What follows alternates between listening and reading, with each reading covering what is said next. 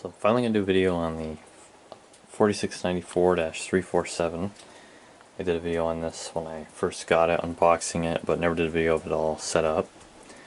Hopefully the rain isn't too loud in the background. But yeah, I guess we'll go ahead and start it up here. This is the same as my other 4694. I was really lucky to find this with all the peripherals with it.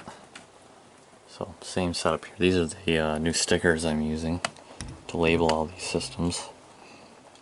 See, it's got the number on there, and then these Roman numerals are the peripherals, and then the date it was printed, and the asset tag, which is this computer's number, just C15. As an example, over here, this system I have to do a video on, that has its model number. It's actually wrong. It's supposed to be 743. This has no peripherals like assigned to it, so there's nothing there. And it is 132. And it was printed on 31st, just as this one was. So it has the lock on it, which is pretty cool. I have the keys right here. So this just locks. It might lock the case as well, but it locks, at the very least, it locks the floppy.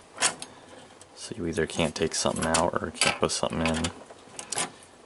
So that's pretty cool. Keyboard uses a different key actually, and I bought this separate, but it's similar build date. This is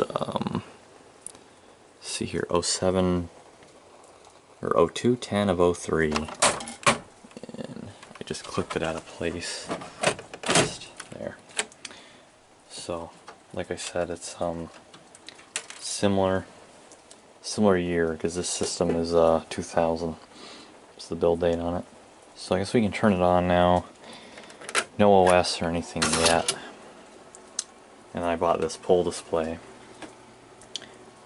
Well, let me go to setup. Some info there. So on this, this is right on the edge of when they switched to Toshiba. I think it's like 2012 is the build date. But obviously it looks very similar. Only difference might be the IBM logo too, as far as to what this would actually came with. So in here we have the date and time. I think that's correct, I'm not for sure. Got the diskette stuff. Apparently that's a CPU, a VIA C3. The speed, system memory. Not a very fast system, obviously. Some stuff here. ASIC. I'm not real sure what ASIC is. Actually, I probably should know, but I don't. So this is some of the cooler stuff. Wake on LAN. Stuff like that. Boot order. And exit. See what else it does. It might also flash some interesting stuff.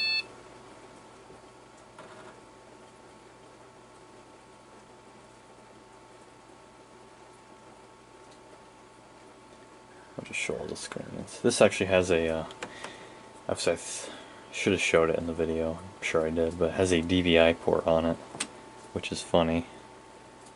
It still has the VGA, I believe. I believe that's how this connects. Yeah, not much happens over here on this one, I guess.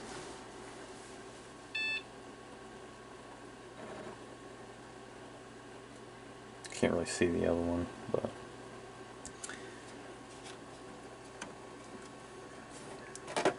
go ahead and turn it off here.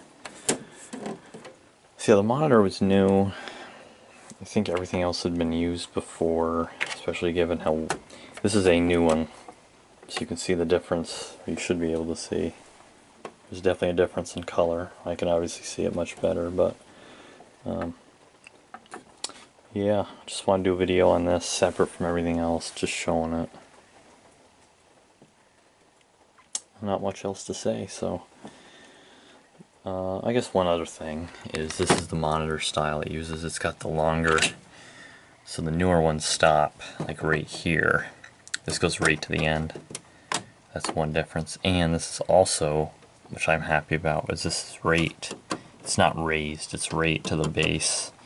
My my other SurePOS, my 700 series one, was raised, and I always hated that. I like it when they're lower.